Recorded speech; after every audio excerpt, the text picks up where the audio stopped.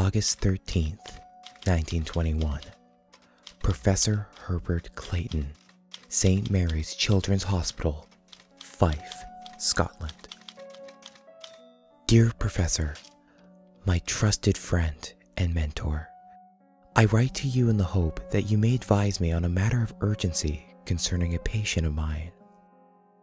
Edward is a boy of just 9 years who arrived with his mother 6 days ago with a disposition so positive that we did not at first admit him. This did not last long, however.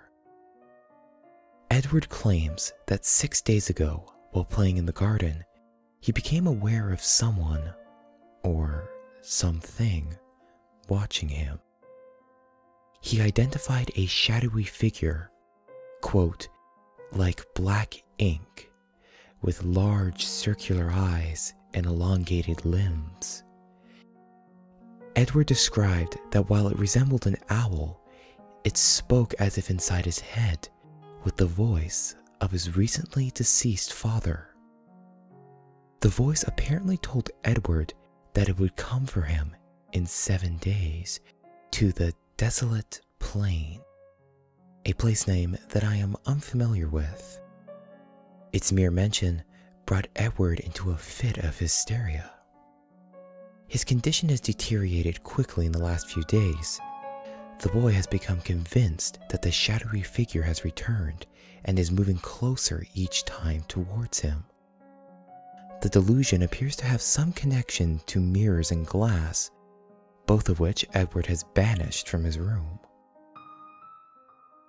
I write to you, Professor, because on the final night of Edward's imaginary deadline, I went to check upon the boy and found that he was not alone in his bedroom. I could discern only 2 things in the moonlight, each of them a sight I shall take to the grave.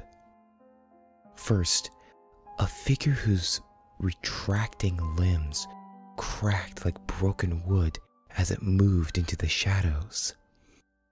The second, a look of such tragic countenance etched upon that child's face that none could have suffered it and be unmoved.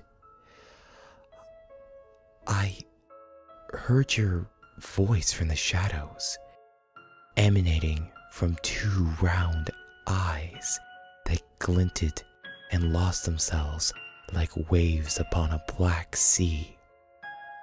But it was not your voice, Professor.